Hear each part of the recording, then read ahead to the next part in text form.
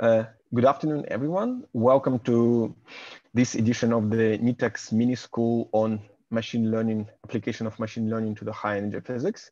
And today is the second lecture of the school. In the first lecture, Vishnu gave us a very good overview of application of the machine learning to the certain problems in the high energy physics. And today what we're going to go a little bit more into nitty-gritty of the things, and we're going to talk about the mathematics of the machine learning. And Vishnu is going to introduce to us the speaker. Vishnu. So we're very happy to have Anirbit Mukherjee. He did his PhD at Johns Hopkins, and then in 2020. And since then, he's been at the Department of Statistics in the Wharton School at the University of Pennsylvania. So he'll tell us about recent progress in mathematics and machine learning. So please go ahead. Thanks a lot for the arrangement. I hope I'm audible. So the work that I'm going to present, most of it happened with my advisor Amitabh Basu and various collaborators. Most recently, Professor Shire at University of Florida Statistics, Professor Vijay at Wharton, and Panideep at Amazon India. So this is supposed to be a tutorial talk, so I'm not in any hurry to cover everything that is there in the slides. Feel free to stop, ask more questions. The idea is tutorial, not a research seminar. So, okay. So I don't know how familiar everybody in the audience is with neural networks, but if somebody's never seen a neural network before, so this is a good picture to keep in mind. So what you see on your screen is the simplest example of a neural network. It takes two inputs and the green dots, x1 and x2, and it's like a computation graph, and you read it from left to right. And the first blue dot at the top is computing maximum of 0, the sum of the inputs, x1 plus x2. And that's what's denoted by 1 being written on the edges of the incoming edges. The second blue dot has -1 and -1 incoming edges. So that means it's computing the output of max of 0, -1, -x1, -x2.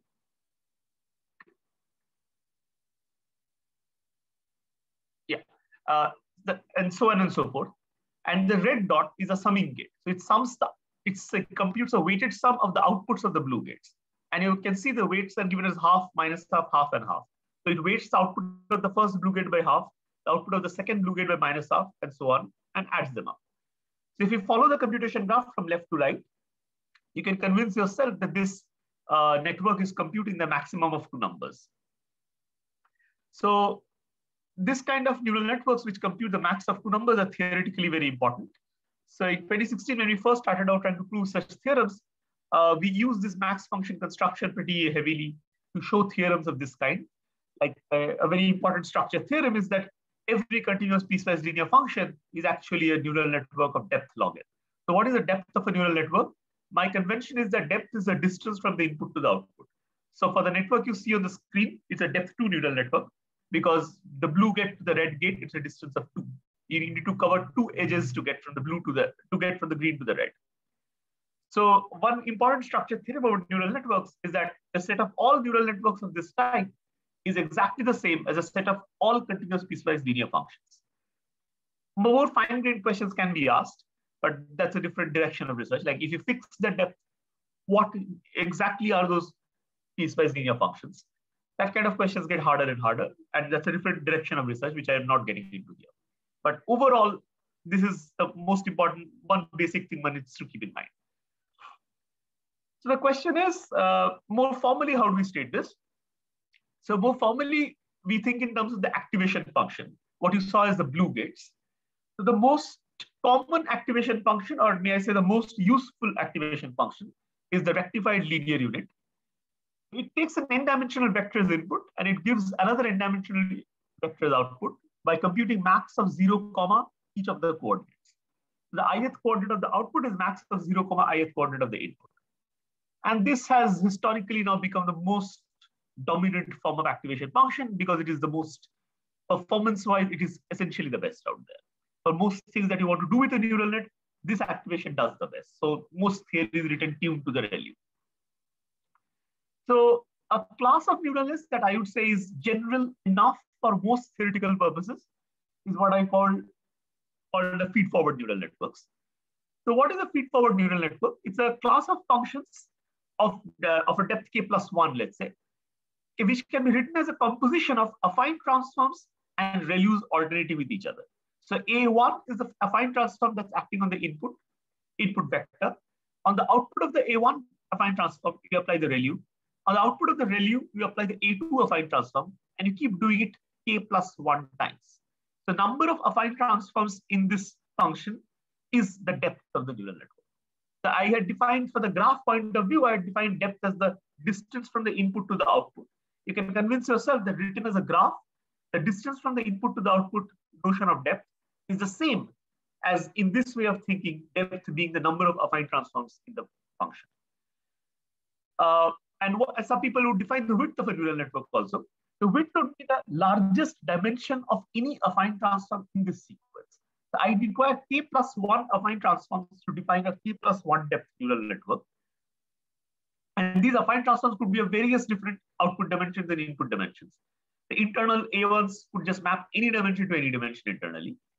The largest input or output dimension of any affine transform in this sequence would be called the width of the neural network. And the sum of the dimension would be the size of the network. So one important thing to keep in mind is that one might ask, is this the most general neural network? And I said, and I'll make that very clear that this is not. There are very sophisticated neural networks out there that are increasingly getting used, which do not fit this definition. And those are way more harder. Theory for them is way more harder, and we are not going in that direction. But this is general enough to be capturing almost everything non-trivial. Mathematically, whatever non-trivial question you want to ask can possibly be asked within this framework already. So the question is, why are these functions so interesting, and why has it become a $1 trillion industry? Why it has never before probably happened that a certain function class is a $1 trillion industry. So why is so much money running on this? The question, one way to understand is experiments like this. I always like to show this experiment because it's, I think, one of the most fascinating neural experiments out there. So what you see on the screen are not photographs of any real human beings, but these are outputs of neural networks. So it was possible to find out the affine transforms A1 to AK plus 1 such that when you feed to the neural network a random Gaussian vector, the output was a realistic human face. So essentially, the neural network can be used as a sampler of realistic human face images. And to my mind, that's extremely fascinating. How is it possible that we could imagine human faces as a distribution and then create a neural network which essentially samples human faces at random? And why was it possible to find such affine transforms at all easily enough? And it is not that hard to find the affine transforms. The algorithms are not that complicated either, given what it's achieving. And this kind of experiments get someone like me very excited to understand, like, why is it happening? So we need a mathematical formalism to ask this kind of questions. And that is the idea of the risk function. So this is the most common language to think about neural networks is in the language of the risk function. So let me define what is a risk function.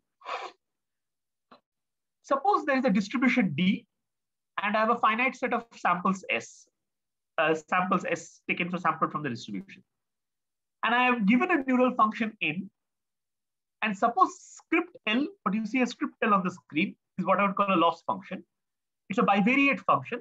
It takes two vectors as input, a vector Y and the output of the neural network N on the input X. So you take X comma Y is a sample of the distribution.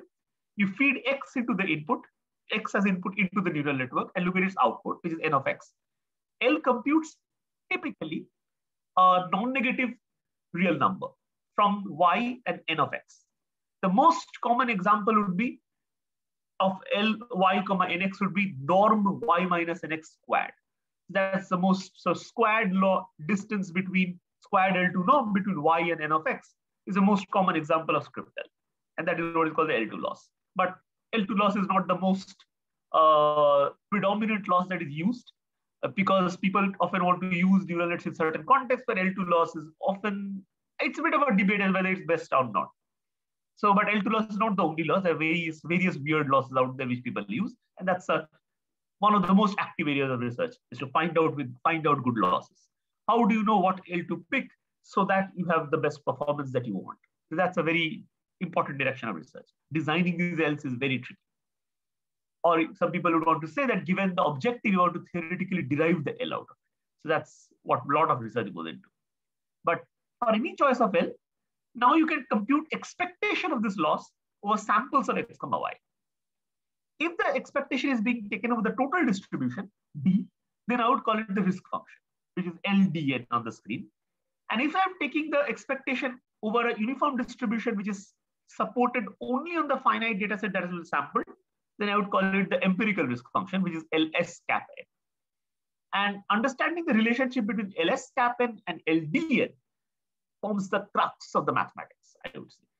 A lot of things that you want to prove about LDN, we often prove about LSN and then try to show that the statement almost approximately holds for LDN.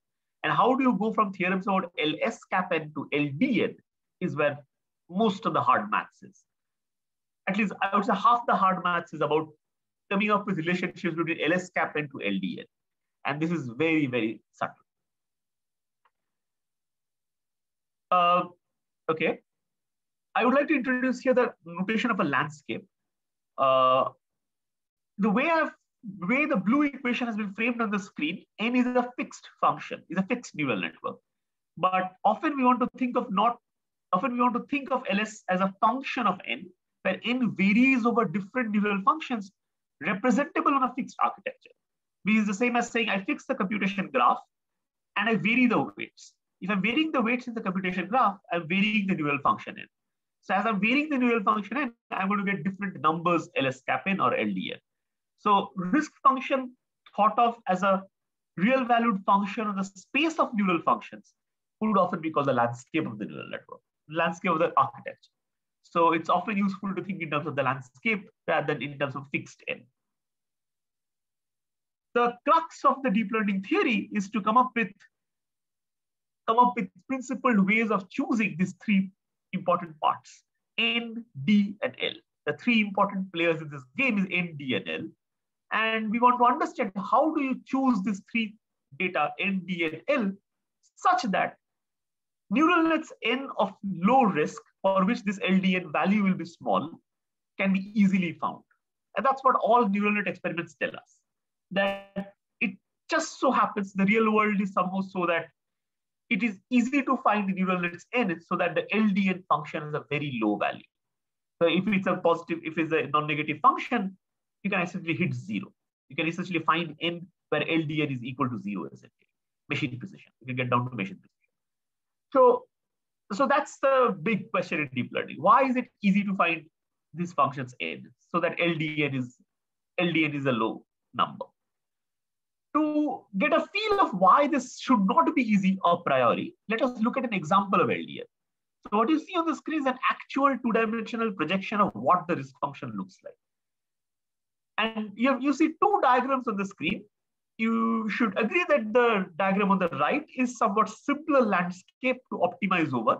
By optimize, I here mean that you want to find the lowest point in the landscape, the neural net where the loss value is the lowest, which is the dark blue point in each of the two diagrams.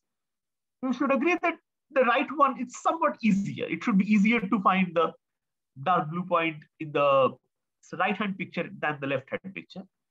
But if you open up the neural network, you realize that where these diagrams come from, there's a very famous paper from a couple of years ago where they did this analysis. The two neural nets actually differ very little. So this is one of the important parts of the game. The architecture design is very critical to your ability to find a low-risk net. Small changes in the architecture can cause dramatic changes in how the landscape looks like. And that can totally determine whether the problem is at all any more tractable or not. And if you're stuck in the left picture, particularly, where there is it's essentially like a mountain range out there, there are crevices, there are valleys, there are all sorts of topographic features in the landscape, then starting at an arbitrary point in this landscape, why should going to the dark blue point ever be an easy problem? So that's the mathematical mystery. How is it that we have so easy algorithms which get to the dark blue point when the landscape is so complicated? Okay. So, but now the question is, I had already hinted at this earlier that the real challenge in the real world often is to come up with the right loss function, which is to say that diverse real-life learning problems, like people want to drive automated cars, can essentially be framed as a risk minimization question. And that is part of the design problem. That how do you frame the question of self-driving cars as a risk minimization problem? And that's part of the engineering that happens. And over again, we have seen that this is possible. Diverse real-life problems can be cast as optimization questions over deep learning landscapes. And that's the reason why they succeed. Now, one particular way to frame the question that is very relevant, particularly for the purpose of mathematical advancement, is to say that I am not going to think of the very weirdly general case of x comma y being samples of some distribution D, but I'm going to rather think of there being a generative function f, often called the generative model f, such that your y is a noisy version of the evaluation of f of x. So I'm not sampling x comma y pairs from a joint distribution just like that. I'm essentially sampling x, and then I'm looking at y being an evaluation of some fixed function f on x. If I'm restricting myself to distribution, to data generation mechanisms of this type, then the natural question often is to come up with a neural network architecture such that lowest point in that landscape is a neural function which is very close to the hidden function small f. So essentially then the problem becomes, by looking at samples of the data x comma y, can you find a very good approximation of the generating function f? And this is, I would say, the most predominant way of writing theory at this point. Almost like a vast number of theories written in this language, where there is a generative model f, and we want to figure out, can we train a neural net to recover f from samples of x comma y? And way too many important questions can be framed like that. And there is overwhelming experimental evidence that there is a large class of f's out there for which this is possible. And there is very little of theoretical progress about understanding why you can actually do this. So in 2018, we gave some of the first proofs towards this question in the classic context of what we call sparse coding. So I'm not going into the details of what is a sparse coding problem, but essentially we should understand sparse coding problem is a special case when the f in the second box here is a linear transformation. If f is a linear transformation, a very special kinds of linear transformations, then we showed why this should be possible. We gave some arguments over why this should be possible. It's a very complicated calculation. And then there's a result by Chinmay Hegde's group in New York University, who were able to show that gradient descent in fact will discover the f in this case, where f is restricted to be special kinds of linear functions. So that's where theory is. So it's already takes an enormous effort to prove that you can come up with neural network architectures whose lowest point in the landscape is a function very close to f. This kind of proof is already very hard to write, even for the cases where f is a linear function. And a very special class of linear functions are required to be able to write those proofs.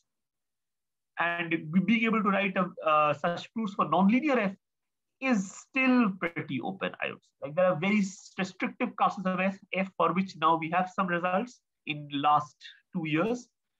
This has happened, but there are very, very restrictive classes of f. But we believe it is possible for many large classes of f, and that's a very active area of research, to figure out what generative models can be recovered through neural optimization. But the question I want to focus on here is the algorithms which actually find this low risk nets. Almost all algorithms at this point look like what you see on the screen. What they do is they start with a random assignment of weights on the neural network. Let's call it W1. And then they make updates on W1 with steps. W1, W2, W3. And the updates are essentially like taking gradient of the risk function and adding a noise to it. There are various ways of adding noise to the gradient of the risk function. I'm abstracting that all out by some number xi, by some vector xi here, where xi is a random vector. There are multiple ways of adding noise to the gradient of the risk function. And these risk functions, we should understand, is neither convex nor smooth. So they are not differentiable everywhere. They're not convex. So how do you write this kind of a gradient descent algorithm with non-smooth, non-convex functions? And that is the crux of the mathematical challenge here. And these are what we call the subdifferential descent algorithms. Almost everything that is working in the neural net world at this point are this kind of stochastic subdifferential descents. And this is a very easy algorithm if you think about it. And we have... Sorry, Anirbit. Yes. Sorry, can you maybe take into account that maybe not everybody is familiar? Can you tell 2 words when you're saying non-smooth, non-convex functions? What do you mean, so that the students can follow a little bit better? Okay, good. Thank you. So what I mean by that, okay, let's have a quick review of what is a convex function. Essentially, a convex function is the most typical convex function you should keep in your mind is that of a parabola. So the most important property, or a way to think about it, is that if you take 2 points on the parabola and you connect them by a chord, then the entire parabola hangs below the chord. And this is the key property of a convex function, that if you take any chord in the graph, then the function hangs below the chord. And these functions are called convex functions. Parabola is a good example to keep in mind. E to the power of x is another example of a convex function. If you take any chord across e to the power of x, the function is below that. And understanding descent algorithms, this kind of gradient descent algorithms on convex functions, is way easier than when the function does not have this convexity property. And that is how the mathematics at this point is. It is just way easier. Like, it's incomparably easy to do gradient descent analysis when you have convexity and when you don't have convexity. Now, what is a non-smoothness? By non-smoothness, I mean that the function is not differentiable everywhere. To give a simple example of a non-smooth function, consider y equal to mod x. So y equal to mod x has an edge at x equal to 0. So the function is y equal to mod x is differentiable everywhere except at the origin. And if you have many such edge points in the function's graph, it's non-differentiable at more and more number of points. And having this kind of edges where the differentiability is lost makes very hard to analyze gradient descents, because firstly, there is no notion of a gradient at those points. Then what do you do? How do you define a gradient descent when the function is not differentiable everywhere? That's a very important direction of mathematics that one has to understand. That's what is called defining a subdifferential. There's no unique notion of a subdifferential. There are multiple notions of a subdifferential that can be written down for more and more general function classes. And there are cases where they will coincide, there are cases where they will not, and it gets into the whole difficulty about it. All deep learning softwares out there currently, TensorFlow, PyTorch, have internally inside them a way to choose the subdifferential.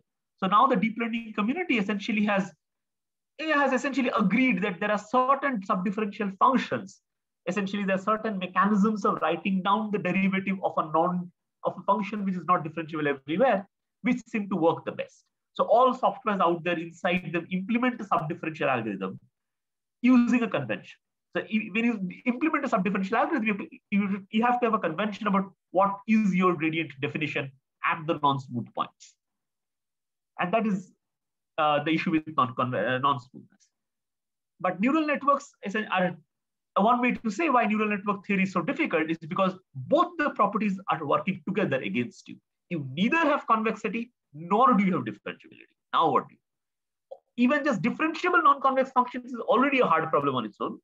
Theory for that is already difficult. Like, to understand why does gradient descent, when would gradient descent work on smooth non-convex functions is a very difficult theory on its own. But now you have another challenge. You neither have smoothness. You also do not have smoothness. So that's the complicated. That's to understand way to understand where neural networks difficulty comes from. Okay. So I would say the most profound mystery of deep learning is this: to understand why is this obvious, simple algorithm of subdifferential descent so often converging to the global minima of this complicated function. And that is the central challenge of deep learning. To give an example of a simple example in contrast, when it is not so hard to understand this kind of descent, let me give an example of doing it on the parabola, as I was saying. Suppose fx equal to x square. What is the gradient descent algorithm on fx equal to x square? That would be xt plus 1 equal to xt minus eta. Eta is my step length, some positive number. Xt plus 1 equal to xt minus eta into gradient of f at xt. That would be my gradient descent algorithm. you can convince yourself that the iterates of this algorithm will be xt plus 1 equal to xt minus 2 eta xt. This is a recursion. Any gradient descent algorithm is a recursion. And this dynamical system can be solved. You can exactly write down the solution of the dynamical system, because you can unwrap the recursion and you can write that the xn, the nth step, can be explicitly written as a function in terms of the first point of the algorithm x1 into 1 minus 2 eta to the power of n minus 1. So I can exactly solve this recursion for the parabola. And hence I can read off, once I know the nth step as a function of n explicitly, I can easily read off that in t equal to order log 1 over epsilon steps, xn will be epsilon close to the global minimum of x squared, that is 0. So here is a one-line proof of why gradient descent should work on the simplest function out there, the parabola. And this is, I would say, a template for how one would have ideally wanted to write down a gradient descent proofs for neural networks, where fx is not x squared, but fx is the risk. Fx is this entire big function out here. So, but we can't. This kind of simple two-line arguments to see why gradient descent should asymptotically go to the global minimum of a function is possible only when you have such simple functions like fx equal to x squared. And this kind of trivial arguments is not enough at this point to tell us why this method should go to the global minimum of a complicated function. And that's the challenge.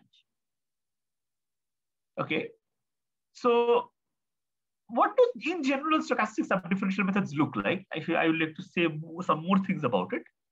So in general, they don't actually do gradient descent. What happens in deep learning software is not really gradient descent. It's not even just subdifferential descent. They will essentially do xt plus 1 equal to xt minus eta into vt, where vt is a vector, which in the simple cases is an approximation of the gradient of f. Like if f is not differentiable everywhere, vt might be a subdifferential of it, some notion of subdifferential, etc., or noisy stochastic gradient of it. But in general, this vt could be a very complicated vector that the algorithm is coming up with. This is something to keep in mind. Gradient descent is a very good thing to analyze. It's already mathematically challenging for non-smooth, non-convex functions. But actual deep learning is not really doing gradient descent. I mean, if you just do vanilla gradient descent, deep learning is not going to really work. Actual VT that is used, actual vector VT that is used in the state-of-the-art implementations is a very complicated vector. These vectors are essentially functions of every iterate seen till date.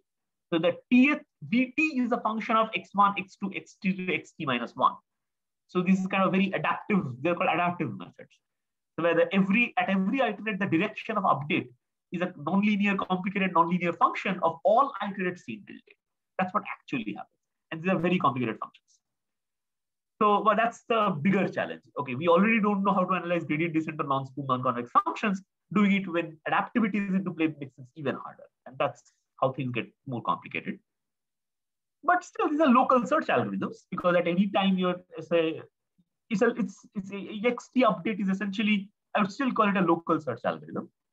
And the mystery of deep learning can be framed as saying now we have a whole class of local search algorithms which are easy to implement and they're surprisingly fast convergent on weirdly complicated functions, and neither differentiability nor convexity. And that is the challenge to explain that. So, okay. So mathematicians have thought a lot about trying to understand this kind of processes. So I want to highlight two research results recently in the last couple of years, which have made some significant progress in this direction of understanding the general theory. So there was this paper in 2018 by Damek Davis, Duzvatsky, Shamkakri, and Jason Lee, who showed that there is a large class of functions they were able to identify, non-pathological functions. They were able to identify this whole class of non-smooth, non-convex functions, such that they were able to show that subdifferential descent would asymptotically go to a stationary point. So that's the most general result I know that exists at this point. This very important paper was able to identify that. And their class of functions does include neural nets as a special case. And so you can see how hard it is that we want to show that subdifferential descent goes to the global minima. Whereas the state-of-the-art theory in general is that asymptotically you get to the stationary point, get to some stationary point. The stationary point could as well be a saddle point. And we don't know how to prove it, anything much better in general. And the key idea behind this kind of proofs was to generalize the idea of a differential equation. So what they said that we should think not in terms of, so you can think of gradient descents as being discretizations of certain ODEs, but what is a subdifferential descent a discretization of? So they define this class of things called differential inclusion equations. So differential inclusion equations is a generalization of the idea of a differential equation. And where you say that dz dt is a vector, which at every point t has to be an element of the negative subdifferential set of the function at z of t. So subdifferentials are not unique. At every point zt, you get an entire set of subdifferentials, which is called del f of zt.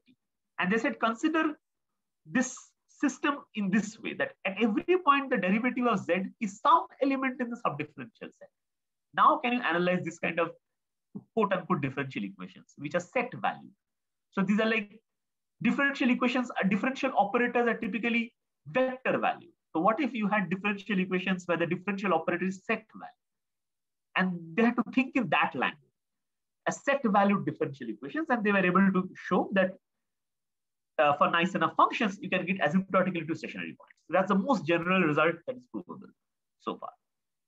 If you allow me to make some more assumptions, in 2019, two people of the same group were able to show, Damek Davis and Druzhbaevsky, were able to get non-asymptotic guarantees of getting to the local minima for a slightly weaker class of functions, which is called weakly convex non-smooth functions. So I'm not getting into the detail of what is a weakly convex function, but point to remember is that I don't think there's any neural net out there which is weakly convex. So this result, when we try to improve from asymptotically getting stationary points to non-asymptotic guarantees to getting local minima, we already lose out neural networks essentially. So that's the state of the art in general. So the moral of the story is that the complexity of proofs in the general functions, general non-smooth non-convex functions, is pretty high. To write this kind of dynamical system proof, if you want to call it, these are essentially dynamical system proofs, is quite complicated. But despite the complexity, they do not capture much of anything of what's happening in the deep learning software. So what's happening inside the software and why they keep succeeding so often is way outside the reach of state of the art of, to the best of my knowledge, what is state of the art of general theory out there, which is papers like this. I would strongly encourage everyone to read these papers because they are very important mathematical progresses. But we must understand that getting from these state of the art to actual proofs of deep learning is a huge gap there. It's a big gap. So we want to write proofs specific to neural functions. That's how sort of the literature gets motivated that, okay, in general, this is what you can achieve, but if I fix my proofs to neural functions, can I get something better? So one of the things that we showed in 2016 was that suppose I do not do some differential gradient-based algorithms. It's true that gradient-based algorithms is the most predominant way of doing deep learning, and they're successful, wildly successful. But suppose I don't do them, can I prove something better? So we were able to show that the general risk minimization problem, which is this on the screen, but you can see this minimization problem over all the weights of the neural network over an average over the S data points of the squared loss on data xi, yi being the training data.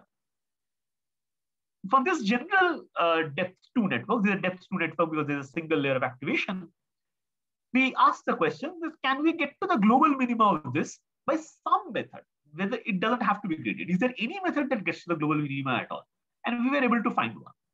So in 2016, we showed that there is a method that gets to the global minima, but it requires a time which is exponential in input dimension and the width of the network. And in 2020, there was a result by a group in Texas, Austin, who proved that this 2016 result of ours is essentially optimal. It's nearly optimal now, known to be nearly optimal. So there is not much you can improve here. There's some improvement possible. I think you can decrease the S to a constant, I think now, but it's still exponential in width and input dimension.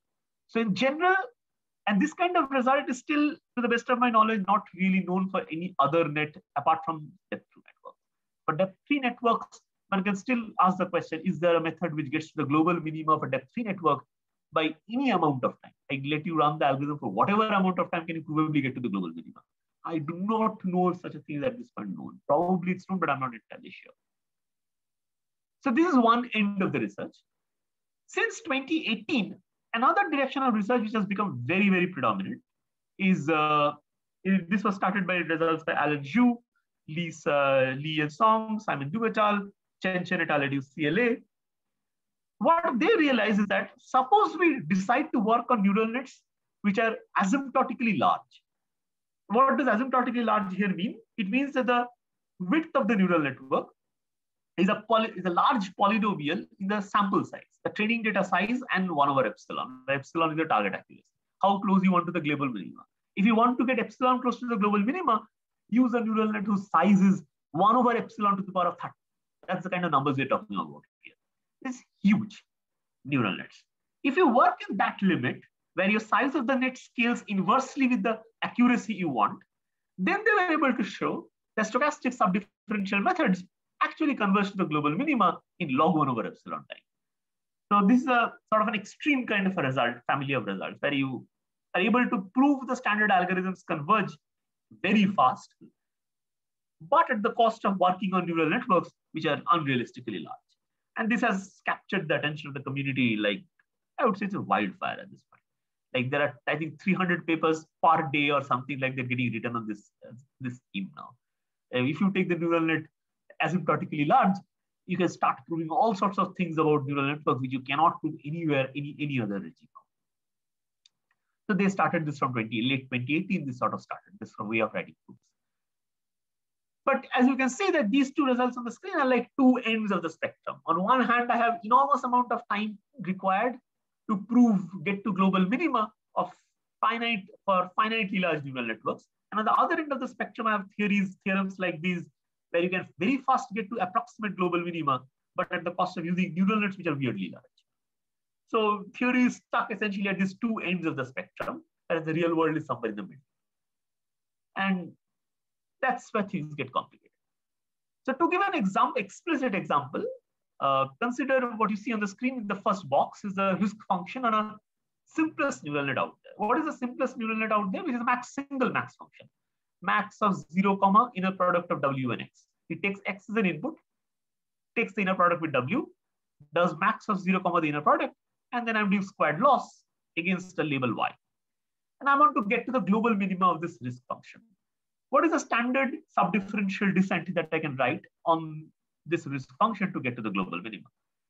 Which is that at time t, you sample xt, yt from some distribution t.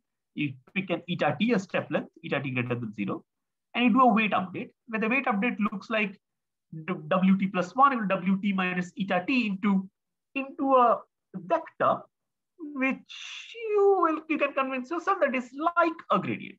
It's not exactly the gradient, but it's a most reasonable notion of a gradient you could have written down with the max function out there. Max is not differentiable everywhere, so you have to deal with it.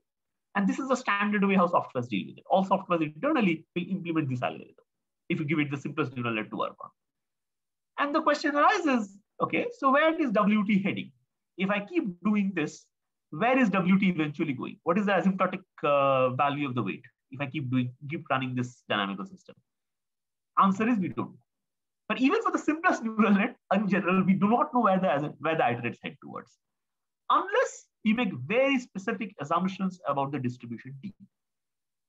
And that's where we are stuck with in theory. If you once you try proving subdifferential descent on finitely large neural networks, like this simplest example on the screen, you have to make very strong assumptions about what distribution D looks like, so that you can tell me something about where the iterates are asymptotically going. In general, we have really no idea. We essentially don't have an idea. And that's like gives you a flavor of what the hard problems are. If someone can solve this question, I would say that would be a very important progress. If someone can show a general class of distributions D for which the asymptotic value of WT can be computed out, that would be a very important class of mathematics. And so I would say that proof of trainability is essentially open for large classes of networks out there. In 2020, we focused a lot writing proofs of this kind, where we say, okay, we have got all these three properties to hold in our proofs simultaneously. We want the neural network to be finitely large, no asymptotically large nets. We want the data to be non-realizable. All of your video is okay. So in 2020, we focused on writing proofs of this kind. Then we said that we want 3 properties out of a good proof. What should a good neural net proof look like? I believe we should have 3 properties in the proof. One, the network should be finitely large. No asymptotically large limits on the neural network size. Second, we want the data to be non-realizable. What I mean by non-realizable data is that the Y should not be an output of the same neural architecture on different weights on the X. And we want the algorithm to resemble SGD, standard subdifferential design. Even if it is not exactly SGD, even if proving the theorem for exact SGD is difficult, we want to prove the theorems for some algorithm which at least look as close as possible to subdifferential design. So can you write proofs of this kind? I would say this is the central challenge at this point. How do you write such proofs? So I will show one example I can show. So follow a video.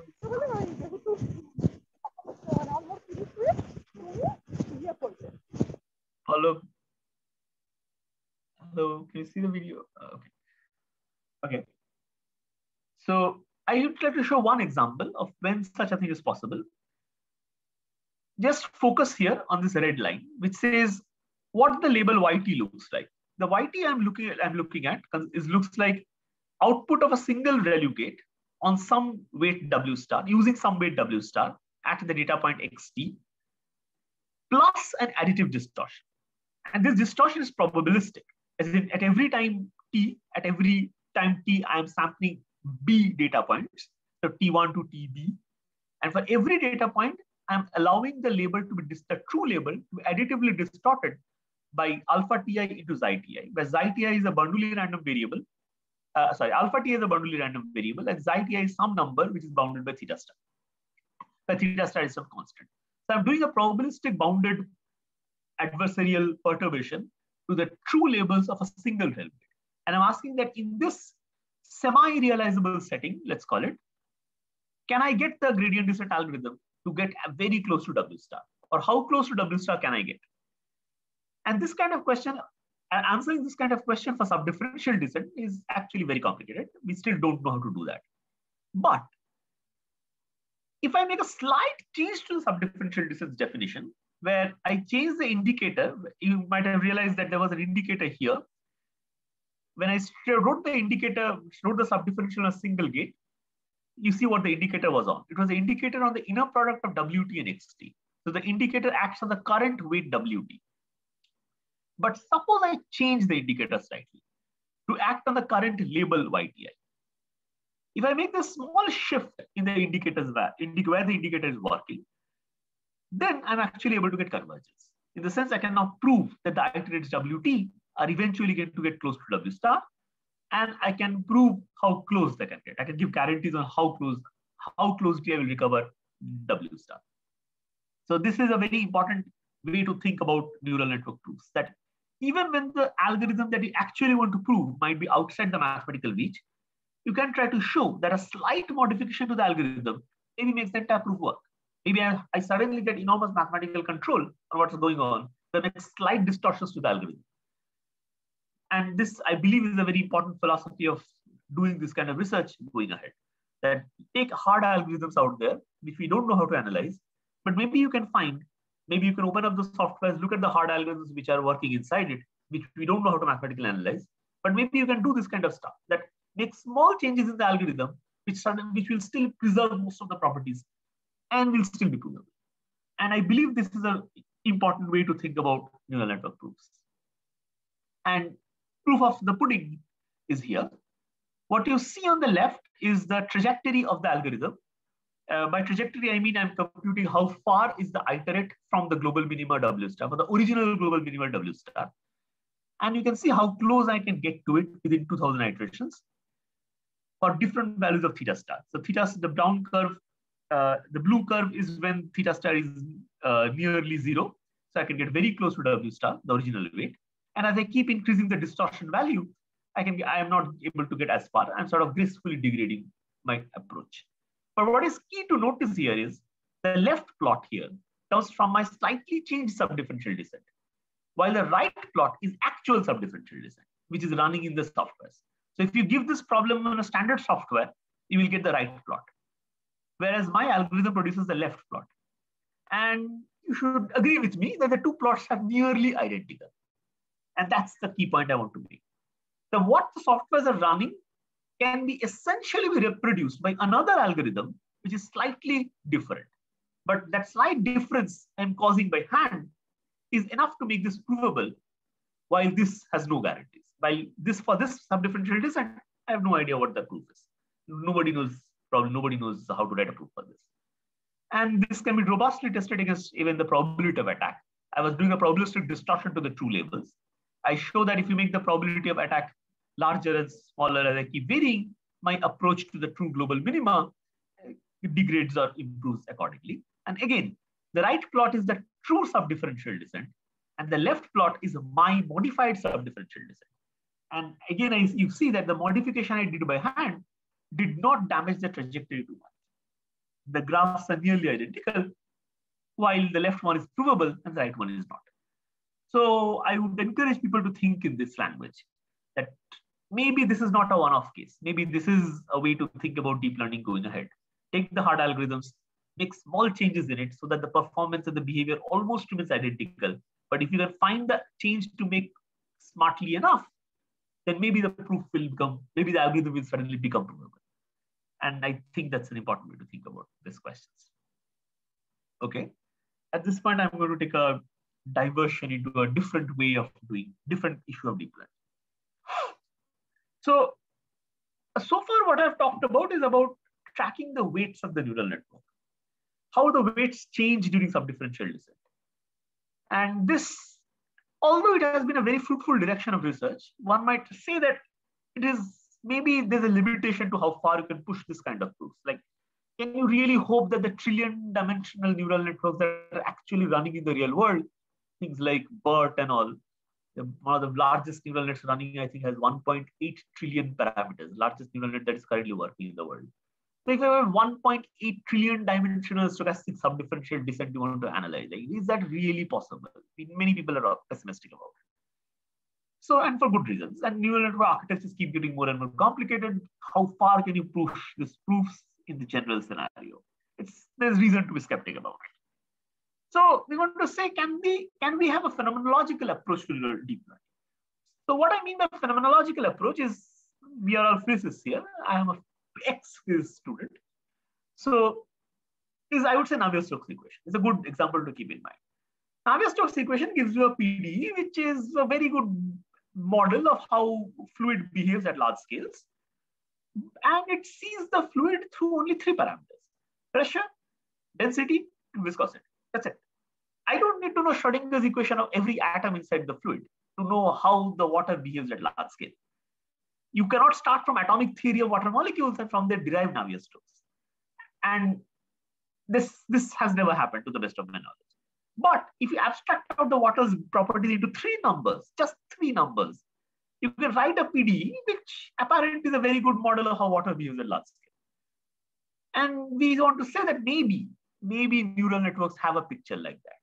Maybe you need not think of neural networks in the microscopic level of tracking how every weight is evolving with time, but rather maybe there's a way to abstract out what the neural network is doing in terms of some small number of parameters, and then write a differential equation which globally tells you how the neural network should behave over time, which is fairly accurate. Maybe this approach is possible. And the question is, what are such parameters? Are there such universal parameters which have some universal behavior across neural networks, which can play the role, which can sort of be the beginning point of such a philosophy? I would say that there is a good guess at this point.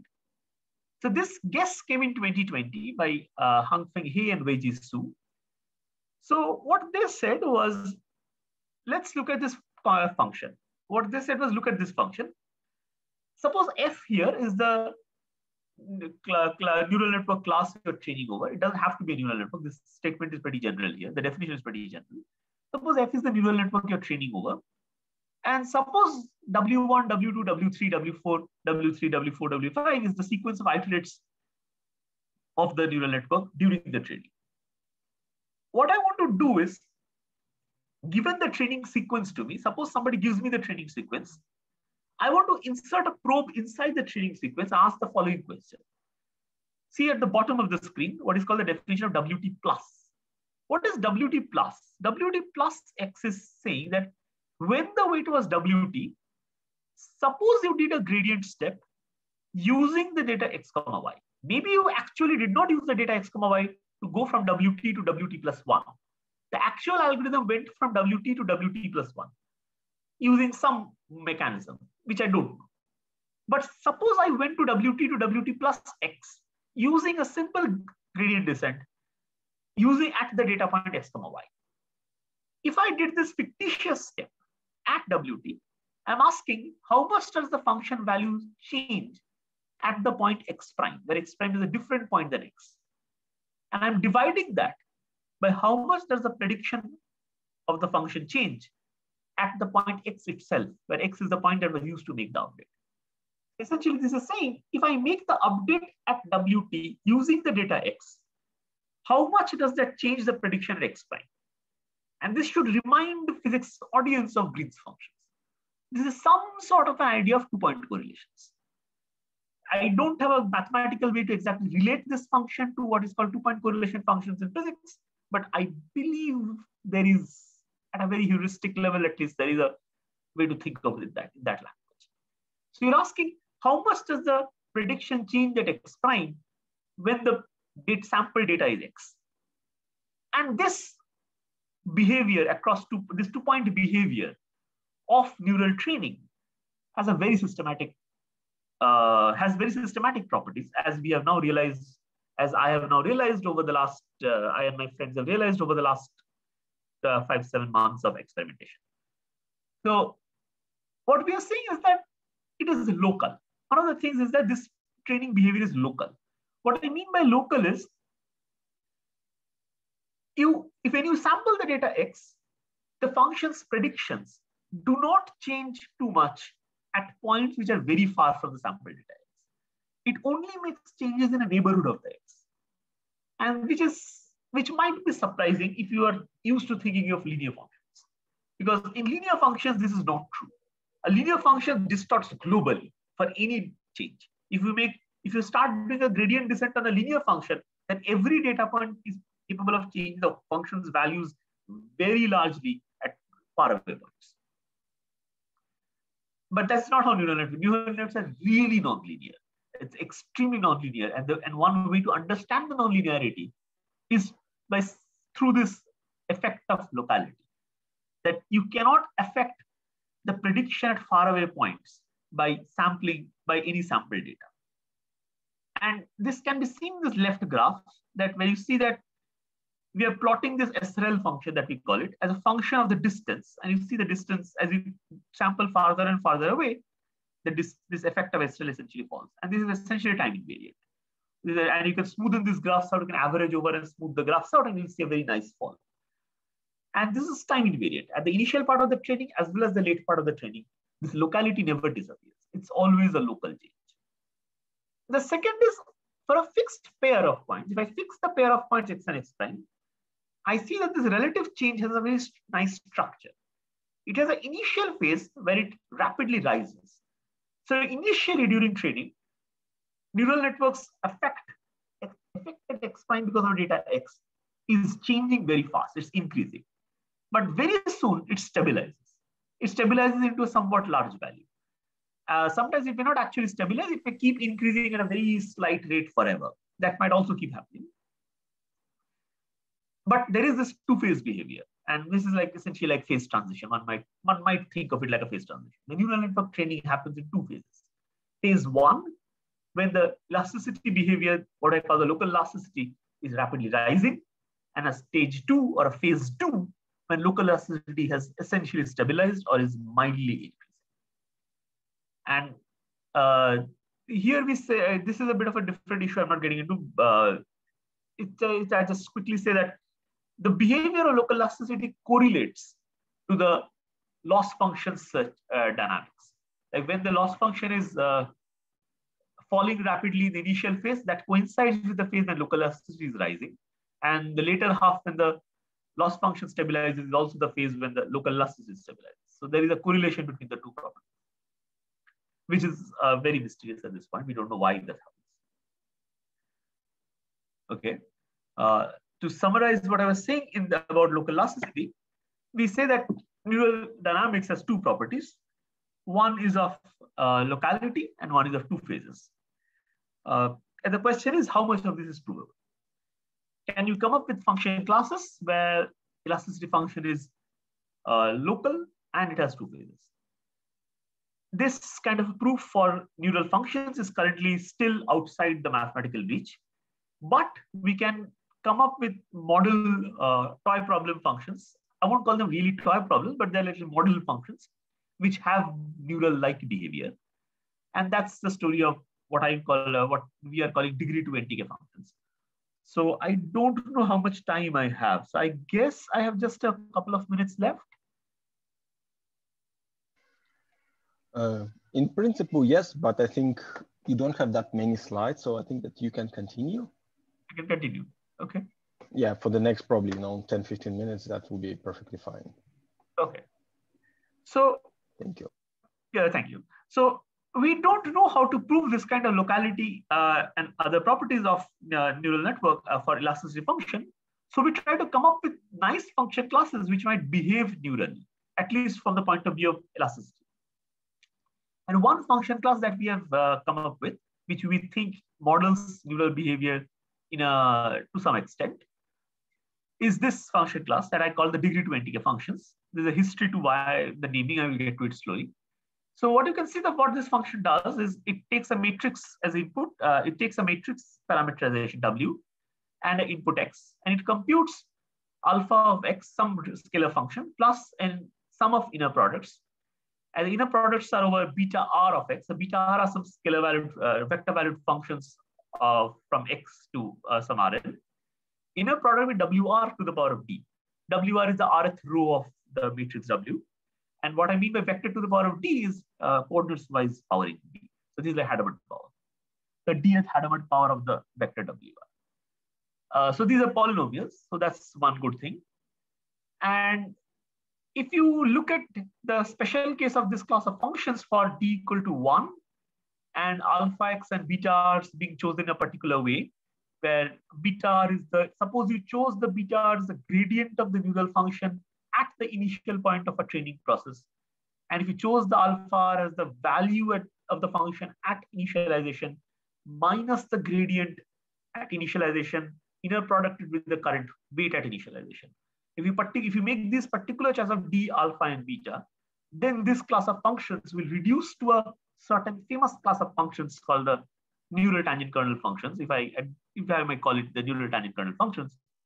And we believe at this point that if you take any sequence of neural networks of increasing size, that sequence of functions almost always probably converges to this class of functions, which are the neural tangent kernel functions. I don't think it has been proven completely rigorously in a very universal sense, but all the proofs that exist today lead us to believe that probably every possible way of taking a sequence of neural nets of increasing size will eventually converge to this neural tangent kernel functions. But the neural tangent kernel functions are linear in the weights because they would have D equal to 1. And if you go back to the definition of elasticity, you will realize that if I use a linear function, a function which is linear in weights and a squared loss, then local elasticity function will collapse to a constant.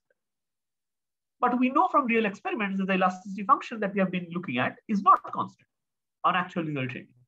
So that's one way to see that actual neural training is happening. The neural nets that are actually getting trained are very far conceptually from the asymptotic limit of large neural nets. So writing theories about asymptotic large neural nets is probably not the best idea out there. And why? And here is one way to see it. Because here is a clear function which distinguishes between finite nets and asymptotically large nets. So we need something nonlinear. Definitely we need nonlinearity in the weights to get any non-trivial properties of the neural net be reproduced in the toy model. So one way I introduce nonlinearity is to look at dth Hadamard power of the weights. And we write down what I would call the gradient flow dynamics. So what is the gradient flow dynamics is ddt of the weights equal to minus the partial derivative with the weight of the risk function, where the risk function is a squared loss on my function class, y minus the prediction of the function class at x squared, an expectation of the data, partial derivative weights. So I'm training them by gradient flow, which is a reasonable thing to do because essentially SGD and all in some sense are discretizations of gradient flow. So why not just go to the ODE level and write theory there where it's somewhat easier. And the interesting thing is that this is a very complicated set of complicated coupled system of ODEs, which are vectorial and coupled, very hard to solve them. But there are analytic limits here you can take under certain distributional assumptions. If I assume the distribution is such that the beta functions are diagonally orthogonal and certain moments are finite, then what I can do is essentially decouple. And once I can decouple the system of ODEs, I can look at special cases where and get exact solution of the ODE system. And when I can get the exact solution, I can write down this well as a function of time exactly. And you can get this particular function. Is it possible to get this kind of closed form expressions for the elasticity function on other function classes or more general cases, even inside this function class? That's clearly open. And I think it's an important direction of research. But why are these closed forms important? I don't know if it's obvious to anyone in the audience as to what the shape of this function is by looking at this complicated expression. At least not obvious to me. So I plotted it. When you plot it, you get these blue curves that as time progresses, they have this neural-like two-phase behavior, where there is a phase where it is increasing and there is a phase where this is stabilizing. And this behavior that the blue curve is what the gradient flow predicts is very close to the actual behavior of SGD on that function class, which is the red curve. So it is internally consistent that the behavior of elasticity on SGD on the function class, which is the red curve, is very closely reproduced by the gradient flow behavior on the same function class. So there is internal consistency. And this kind of internal consistency provokes us to conjecture that maybe the limit of eta tends to 0 of the SRL on gradient flow is actually the true behavior of SRL on SGD, and which is a meta conjecture out there, which we don't know how to prove at this point. But this kind of plots clearly motivate that conjecture. That we don't know how to compute this red curve, the behavior of SRL on SGD, but gradient flow seems to be very close actually, and it has the neural properties. So this motivates that this is probably a good model of neural network. And you can try out with other function classes, other parameter settings, and you'll see that this keeps happening again and again. It's always internally consistent, and it has a two-phase behavior, one rising phase and an asymptotically stable phase, which is, I think, the hallmark of neural training. Neural training goes through two phases, a rising phase of elasticity and an asymptotically stable phase of elasticity. And this two-phase behavior is something I believe is very critical to explain because it seems universal. Any data you take, any neural net you take, any method of training you take, as long as you start from random initialization, this is one property that will be recovered again and again, I believe, over all experiments. At this point, my belief is pretty strong that over all experiments, this diagram can be reproduced. So here is an example of a universal property of neural networks. So it's an important question of what will mathematically model. So I would like to end with a bunch of open questions. One is understanding this elasticity function. I believe if you think about the elasticity function of neural networks that I've been talking about a little carefully, if you go back home and try computing, you'll realize it's mathematically pretty challenging. It's mathematically very hard to control this function. But one can't rule out that maybe this function can be simplified to something else, which still gets you the correct two-phase properties and the other intuitions that you want to have. So a simplified notion of elasticity, which is mathematically more tractable without losing the important properties, I think is an important direction, and maybe this is possible. Second question is the full ODE system. Like we don't know what the full ODE is doing. I took a very interesting special case of it essentially to get analytic control. But maybe the full ODE has more structure in it, the full and more structured, which might be more closer to neural networks. And that's, I think, an important direction to understand, simulate this, or somehow analyze this ODE system to see what it's doing. In a sense, alpha and beta are the two parameters here which sees the neural network. So what you want ideally is a prescription that by looking at the training data and the neural network, you'll be able to tell me what the alpha and the beta functions should be, so that this ODE reproduces the neural behavior. But we don't have at this point a very good prescription of giving the alpha and beta function by just looking at the neural network. This is alpha and beta. I would like say, as the analogy that I began with of Navier-Stokes equation, it's like pressure and density. Like we know how to measure pressure and density of a fluid, and once you can measure the pressure and density of a fluid, you can write down the Navier-Stokes for it. This is analogously here is the alpha and beta function. We really don't know at this point how to come up. We don't have a measurement technique for the alpha and beta functions given a neural network. And maybe if you could come up with something like that, you could plug that into this ODE, and this ODE will tell you what the neural net does. It's an alternative view of what deep learning does. It's a potentially possible picture, which I don't know if it is true completely at this point. But I've given you hopefully some reasons to believe why this might be true. In particular, I would strongly motivate the audience to look into this paper, Archive 1910.01619. This is a very interesting paper that came out in 2019, late 2019, which sort of gave a systematic way to move from asymptotically large nets towards finite nets. They essentially did a perturbation theory about infinite nets. That's one way to think of what they were doing. And they said you can perturbatively get to finite nets by starting from infinite nets. And how do you do this perturbative analysis? They did this analysis in this paper. If you look at the functions they eventually came up with in this perturbative way of thinking, which they said are better approximates of neural nets at second order as compared to the infinite limit. Essentially, roughly, that's what they did. If you look at those functions, you would see that they're structurally very similar to the particular function class that I have analyzed here. So I believe there is a deeper connection between the function class which I have analyzed to come up with the SREL behavior, to reproduce SREL behavior and show reproduce some of the neural behavior of SREL through toy models. This function class and the function class that was more rigorously derived in this paper, starting from perturbatively expanding about the net sort of, it's likely that there is a relationship between them. Maybe the two functions have similarity in looks. Maybe they are closely related. Maybe one can reproduce this entire gradient flow theory, this entire SRL theory for their function class and get more accurate results. It's a possibility to investigate further. I think it's a very important thing to think about. Question 3 that I would motivate is gradient flows. I think gradient flow is a very important question to analyze. This particular class of gradient flows is what models most of learned machine learning. Almost all of machine learning can be said to be some way or the other understanding these gradient flows. And this kind of gradient flows, to the best of my knowledge, has not been understood well enough. There's very little theory I know of. As far as I have searched, there's very little theory which tells me when would this gradient flow converge to the global minima. That's kind of a question we don't seem to have a good answer to at this point. And coming up, if I'm right that this is not known, which I believe at this point as far as I've searched, then I think it's an important direction of further research to understand this particular class of gradient flows and to show case by case that, okay, this will converge to global minima of this function. And hopefully for the neural case, if one can show, that would be very interesting.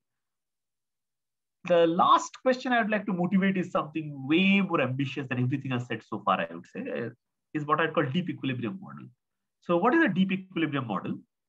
So there has been this understanding for now since the beginning that neural nets gain when you increase the depth. The deeper nets somehow tend to do better than shallower nets. If this is really true, that deeper nets keep doing better, then why not just keep increasing the depth to infinity? Why not define neural nets at infinity? Maybe they will have a weirdly large advantage over everything you can think of. But can you define neural nets at infinity? Is it possible?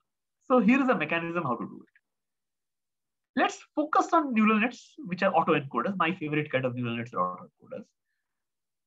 So what I mean by an autoencoder is neural nets which have the same input dimension and output dimension. So neural nets mapping FW of Rn to Rn. So if the input and output dimension match, I'm calling it an autoencoder. And let's think of the sequence of vectors as starting from a Z0. I'm going to do FW of Z0 to get Z1, FW of Z1 to get Z2, and I keep getting a sequence of vectors like this by iteratively applying the function. Now, it turns out that there are possible cases where this sequence of vectors will actually converge to a fixed point.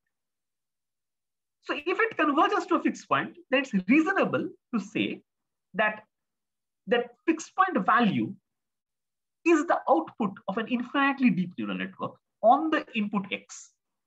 And what is the infinite net? It is the neural network FW, which is a finite net. FW is a finite net, but composing neural nets are one on top of the other is still a neural net. FW of FW is a neural net of depth twice that of FW, and so on and so forth. So if the fixed point exists as applying FW infinite number of times, then it's reasonable to say that the fixed point is the output of an infinitely deep neural network on the input X. So here is a mechanism to define infinitely deep neural networks. What now happens is this. Suppose I'm getting X comma Y pair, data looks like X comma Y, supervised learning, where the label Y is some linear transform of X star. And a very classic question, sparse coding, as I talked of sparse coding at the beginning of the talk also, is to say that given, this is not sparse coding, this is a little more simpler than that. This is compressed sensing essentially, but not really compressed sensing because A is not the standard linear transform as used in compressed sensing. So given Y and A, I want to recover X star. Now, there's a very classic line of research in compressed sensing by Terence Tao, Immanuel Candes, Justin Romberg, David Donohoe from 2005 and 6, which is like a breakthrough research by Terence Tao and others, who were able to show that there are cases of A and A such that knowing Y and A, you can uniquely get back X star. There is a unique X star and you can get back X star in time, polynomial time, when A is not invertible. So if A is invertible matrix, then recovering X star is a no-brainer. It's just solving simultaneous equations. Everybody knows how to do it. Question is, when A is not invertible, are there still scenarios when X star can be uniquely recovered? There is a unique X star can be recovered.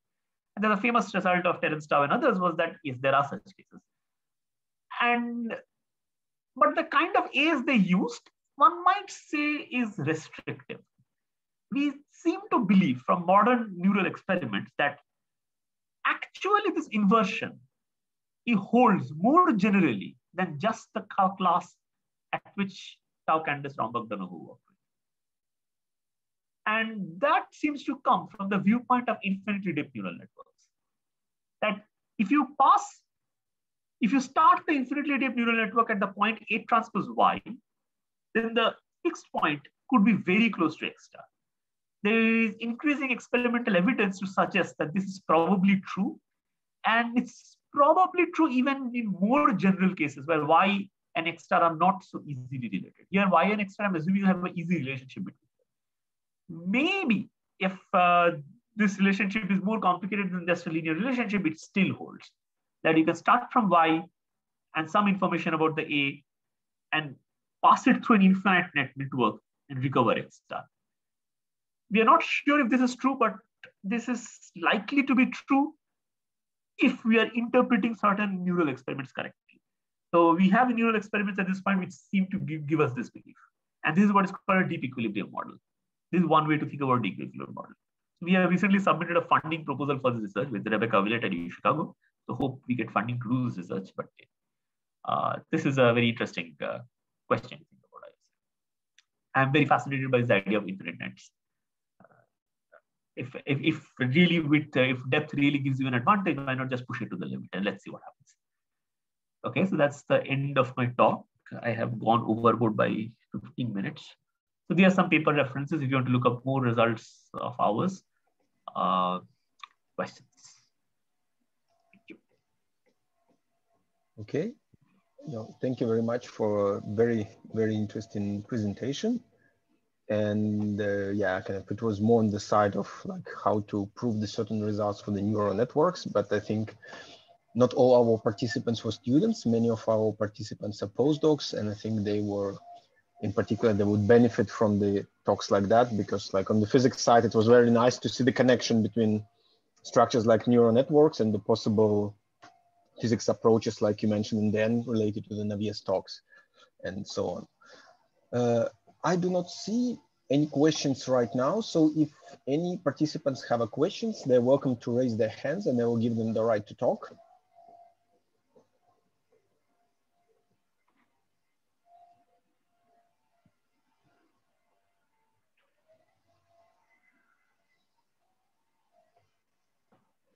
But in that case, well, people, I think maybe I can ask you a question, because, you know, when you were talking about this analogy of the process of the training of the neural network with some sort of the phase transition, so that when you have two regimes in training of the neural network, are you aware of the works of the South African scientist called Robert de Mello Koch?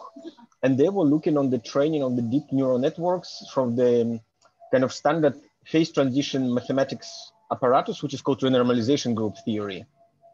Okay, I have not seen this work. I have not seen this work. Okay. I would be happy if you can just send me the reference. I would be happy to have a look. Okay, yes, because like Vishnu should know about him because they are colleagues in the same university. But I mean, recently, and also on the NITheCS YouTube channel, there is a recording of his talk, so you can just look through. But I mean, they were looking like, can you see it, like, I mean, the process of training as a certain renormalization group flows, and can you make some relationship, because there is like well-developed mathematical apparatus of how to describe phase transitions, at least in a certain classes of problems. Yeah, I mean, yeah, we believe there are, I mean, it's possible that there are multiple ways of seeing these phases of a neural training. It's possible that SRL is not the only such parameter out there. SRL is one parameter which detects a phase behavior. It's not clear, like there could be multiple such parameters which are detecting phase behaviors, and it's important to understand which one sort of is more conceptually interpretable. The question of interpretability is very important here, because one of the reasons why this SRL is sort of interesting is it catches one important interpretation, which is that suppose you're doing classification experiments between cats and dog pictures. If you sample a cat image and do an update in the algorithm, does it change the predictions of the dog image? And this is not obvious, at least to me, that it will change or won't change. But when you see from this perspective, it turns out that it does not change too much. So neural networks understand classification in a very human way, that when you update using one class of images, it does not too much affect the prediction on the other class. And this conceptual grouping of data is something that we believe is a very important neural property. And this phase behavior here is trying to capture that conceptual grouping. This will take some more effort to get into, because I did not get into the issue of classification experiments of SRL. If I want to do this kind of elasticity kind of theory with classification experiments, I have to use a more complicated SRL definition. This SRL definition that I've shown in this talk is very tuned to the regression experiment. In the classification case, things get a little more complicated, and that's where sort of things are headed. So there is a more complicated version of elasticity function that is more tuned to classification, and then you can see this locality, which is distance locality in this picture, becomes conceptual locality in some sense. That images which are close to each other conceptually are affected in one way and differently from images which are conceptually closer to each other and different. So elasticity is sort of tuned to get that conceptual clustering correct. So yeah, it could be possible that there are other notions of phase behaviors which see some other data structure correctly. There is no way I would say is one unique. That's okay. Thank you very much. And I don't see any questions, and take into account that we went a little bit over time.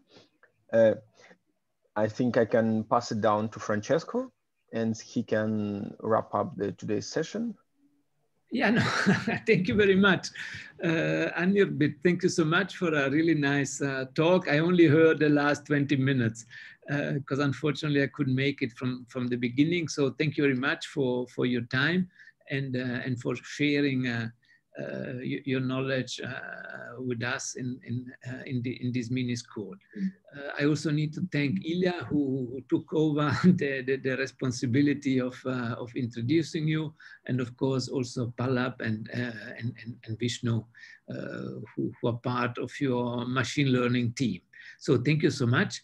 And I guess I will see everybody again next week at the same time, in the same place, with the same Zoom link for part 3 of the course. So thank you very much again, and yeah, and all of you have a good rest of the day. Yeah, thank you very much. Thank you. Thank you very much. Bye-bye. Bye.